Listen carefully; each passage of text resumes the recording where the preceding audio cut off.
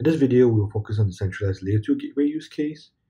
If you have not seen the previous video on centralized layer 3 gateway, I recommend you review that first, as we will only cover the differences in this video. In this use case, the main difference is on border leaf tree, where it does not provide the layer 3 gateway functionality. Its only function is a layer 2 VTAP to bridge traffic to the centralized firewall, which functions as the default gateway for those VLANs to inspect traffic going in and out of the port. In this demo, I also use a switch to simulate a firewall similar to a switch simulating my VMs.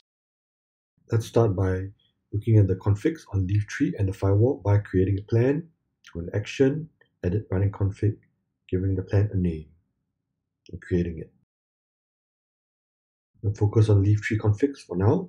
You can see the global VLANs are there, same for the EVPN section with auto route distinguisher and route targets for 3 VLANs. You can see the port facing the firewall 1147, it's a .1Q trunk with the 3 VLANs allowed. And we have the 2 uplinks towards the spines. So here the difference is there's no interface VLAN for the default gateway IPs. The loopback and VXLAN source IP using the same loopback address.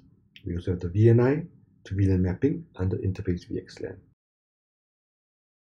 Let's now bring up the interface VXLAN. No shut. Under BGP, we will appear to the 2 route reflectors, spine switches. And now for the firewall config, you can apply ACLs. On the firewall port facing the border leaf, it will also be trunking and allow the 3 VLANs. Of course, you need to create the default gateways for the VLANs on the firewall.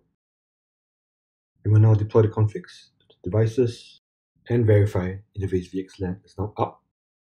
Under show interface VXLAN, we can also see the tunnels are up to the remote VTAPs with the VNI and VLANs.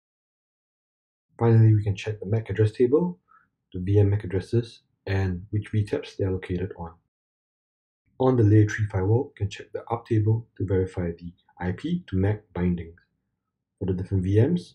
Finally, we will validate connectivity for the VMs itself. So VM1 is trying to reach the gateway that works. From VM1, we can also test connectivity to the other subnets gateway on the firewall. Connectivity to the other VMs is determined by the firewall policy. So in this demo, I do not block anything. So that's why we can ping to the other VMs on different subnets as well.